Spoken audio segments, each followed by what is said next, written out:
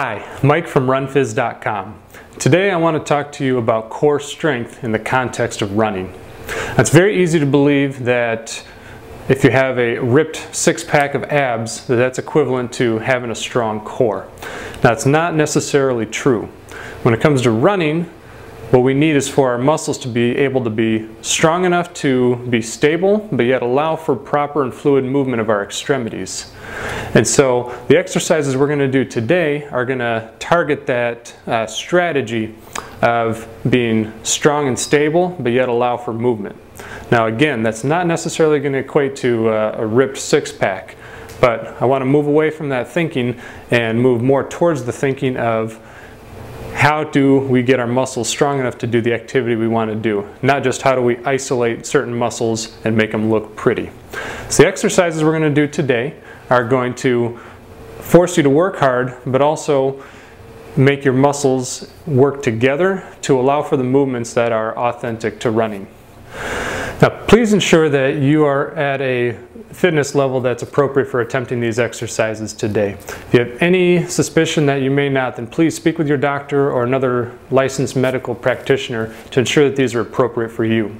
If you have any pain at all, please stop immediately and talk to your doctor about whether or not these kinds of activities are appropriate for you. First exercise we're going to do is we're going to start out in a plank position.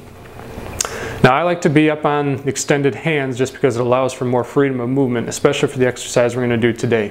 So you start in a push-up or plank position and extended hands, and you start by raising one leg up and swinging it forward and then kicking it back up and going back and forth in that motion. Now with this one, it may seem counterintuitive, but I do actually want your hips to drop slightly below neutral. And again, why that's important is because your hips are not going to just stay in a neutral position while you're running. They're going to go back and forth. You're going to have some anterior and posterior tilting of your hips and your pelvis. And we need to know that our core muscles can account for that and be strong with that. So you're going to go forward and backward with your leg, and then you're also going to rotate your leg across the front of you and up and behind you. Doing 20 to 30 of each of these on each leg will be a great start for your routine today. The second exercise you're going to do, you're going to get into a side plank position, and with this one it's okay to be on an elbow, and I think that's more comfortable for most people. So once you have found a neutral straight position, what you're going to do then is you're going to simply kick one leg forward and backward. So again, this is training your body to be stable while your extremity is moving. Very authentic to running. And lastly, we're going to do a series of activities that incorporate the vertical loading needed for running. Again, when it comes to running, your core has to be strong enough to account for the force of your body hitting the earth and the force of the earth pushing back up on your body.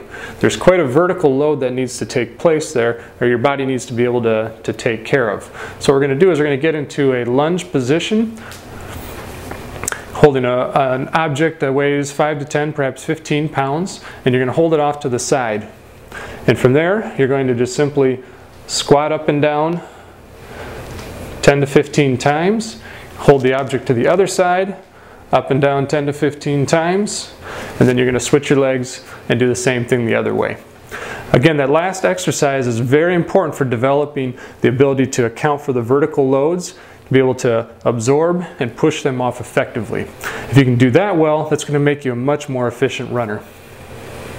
So again, those are three exercises that are a little bit at a higher level than some of the exercises in the basic core strengthening video that many of you have seen.